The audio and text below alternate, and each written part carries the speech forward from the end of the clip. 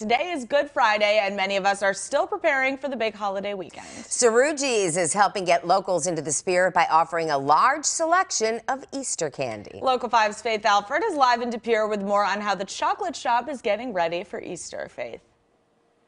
Good morning, Shelly and Caitlin. Indeed, it is a Good Friday to be at Seroogys. That's where I'm at this morning in De Pere. This morning, I am joined by Marjorie Hitchcock. How are you? I'm fine, thank you. Good morning and happy Easter. Happy Easter, and we have a special guest behind us. The Easter Bunny is joining us.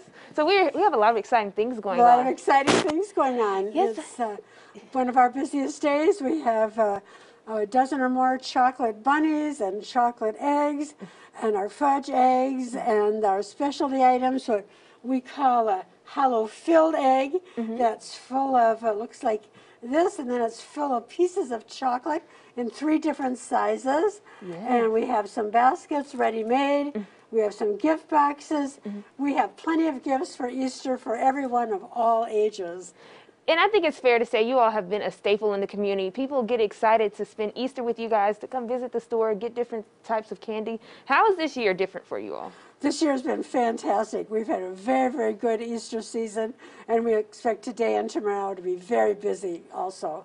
We will be closed on Easter Sunday, but we're open until 9 tonight. Open at 9 this morning. We're not open right now. Don't come over right now. From 9 to 9 today.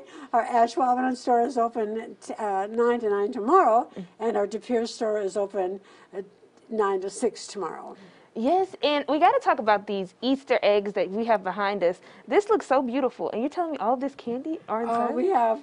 We make these ourselves. We fill this shell with caramel and our snappers and fudge and coconut clusters. The Easter Bunny's loving it. Just a couple pieces of all of our favorite chocolates, and yours too. Yes, mine as well. I think all of ours. I love it here. It's smelling so good. The Easter Bunny's giving us that Easter spirit. Thank you so much for joining us, Marjorie. Thank you. No problem. So if you are looking for ways to get that Easter basket filled, I think I got some ideas. Shelly and Caitlin, now back over to you. Faith, you can tell the Easter Bunny to hop on over to our house this weekend. Yeah, bring us some Seroogys chocolate.